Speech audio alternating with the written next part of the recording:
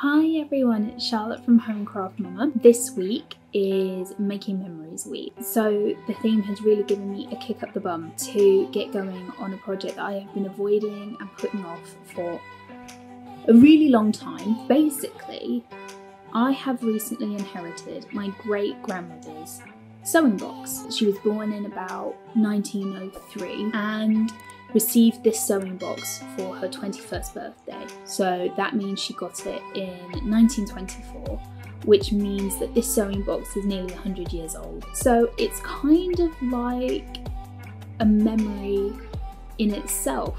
So this sewing box has huge significance to me, to my sister, to my mum. The thing is, it is in desperate need of some love, care and attention. Once you see it, you'll see that it is in quite a state. So I'm going to attempt to do a bit of DIY restoration on it. I'm going to focus on sorting out the lining and just trying to make the box usable. I've got a basic plan of attack, but I won't really know what I'm dealing with until I actually get the box out and have a look at it, and I think basically start tearing it apart. I really cannot muck this up, so I've got to be really careful in how I do it. But like I said, I think I know what I'm doing.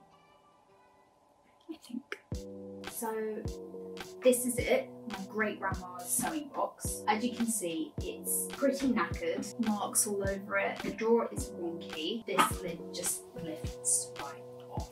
It's not meant to do that. It's meant to be attached to this back panel here. So I'm gonna have to find a way to reattach the top to this panel of wood. The other big issue is that all the lining, all the inside is really pretty grim. So you can see that in its original form it would have been really nice. It's got this powder blue material, it's got a nice, well, what once would have been nice blue trim, but it is really grubby and the glue has all started to come away, so it's clearly been glued in. It just needs ripping out and replacing. I think it will be relatively easy to reupholster. First things first, I'm gonna have to just rip it apart. It isn't just glued in, it's also been pinned in.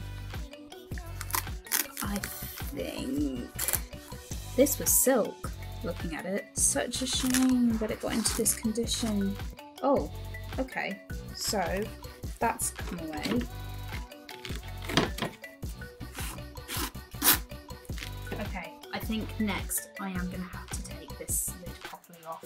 Yeah, it's coming out quite easily. Oh, okay, the lid is off. It's a little rusty, but fully functional. From here, I guess the thing is, take this off, remove the lining completely, and then see what we are working with the bare box.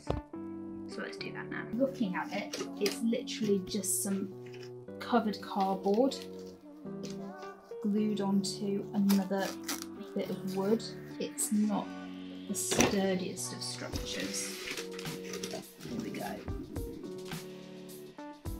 Yeah, literally just a bit of cardboard glued to a bit of wood. Also, gonna have to take the padding off of the lid.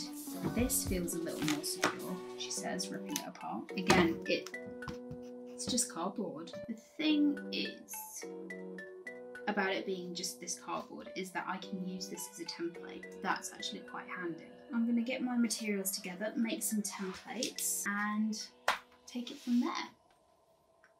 I would like this restoration to be as sympathetic to the original as possible. I'm going to do the lining in shades of blue to reflect the original blue. I don't have silk, let's be real. What I do have is this nice blue. You can't really see because it's night, the lighting isn't great. I apologise, it is the evening. This is the only time I have to do larger projects like this. What I'll do is I'll do my measuring, I'll draw it all out and get it ready to sew together in the morning. I'm going to do that right now, and I'll pick up with you in the morning. It's the morning. Like I said last night, I managed to cut all the pieces. So this is one of the side panels. I managed to cut the bottom piece, and that is currently in the box. Also managed to cut the bit that's going to go in the lid, and I've started to attach the trim, which I'm hoping, to finish this morning. I'm hand stitching the trim on. Then what I've got is stuff to try and get the lid back to the back panel. Wood adhesive, a couple of manual clamps. I've got the screwdriver set and the original screws to reattach the mechanical arm. Hey! Yeah, I know. So hopefully it's all going to come together swimmingly. What I think I'm going to do is get this trim on, maybe give my fabric pieces another press with the iron. Maybe get a shower as well, so I look a bit more presentable rather than first thing in the morning. I'll pick up when I'm ready to actually start constructing the sewing box.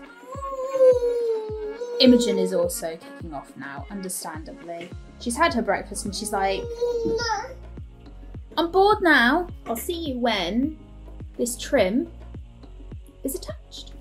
Well, that took bloody ages. Next time I say I want to hand sew a pom trim to something, redirect me to this video and me saying never, ever, never again. My pieces are ready to go. What I'm going to do now is try and glue this lid back together. Don't know how it's going to go. Hopefully well. What I think I'm going to do is try to put the glue onto this part, so the back panel. Okay. And then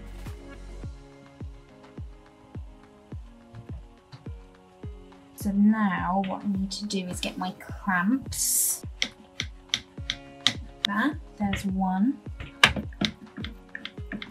Okay, two. Clamps are attached. Just gotta let it dry. While the glue is drying, what I think I'll do is sew the side bits that are going to be the lining together to make one continuous long bit of fabric, and then find a way to attach it to the underneath of the base panel so that I can lift it to line upwards. 2 down, 2 to go. Okay. One more to go. The lid panel is nearly finished being stuck on, so now my mission is to try and reattach the arm to the main box. So hopefully this will be relatively easy. Despite the hell it gave me before, what I'm thinking is that I will attach more of the pom trim to go around the top of it. There's no way I'm hand sewing this again though.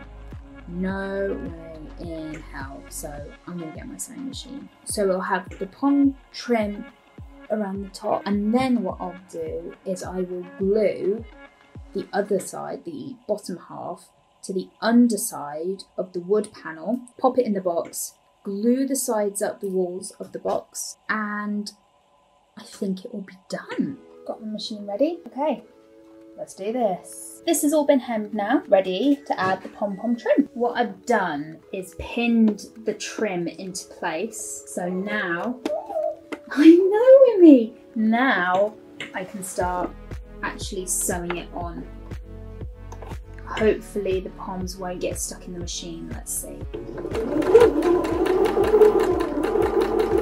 So in leaving the foot up, I'm hoping that the trim won't get eaten by the machine and that I can just use my eye to maintain as straight a line as possible. It'll be alright. It'll be alright. Let's do it.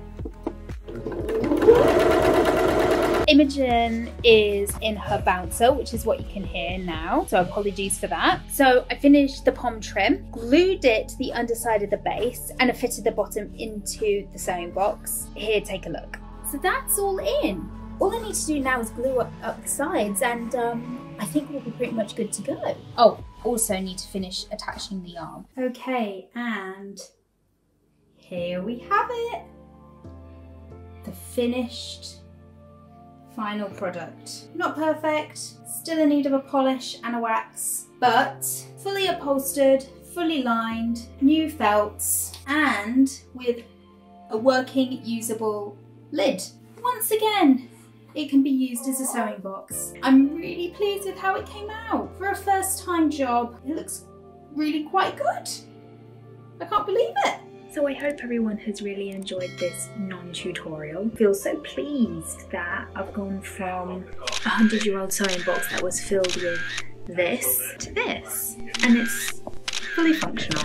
I'm so pleased. I can't believe I've done this all myself. Make sure you like, comment, subscribe, all the YouTubey things. Check out our Instagram. We're also on Pinterest, Twitter, all the places. And yeah, let me know what you think of my first restoration project. Hopefully the first of many. I'll catch you when I can.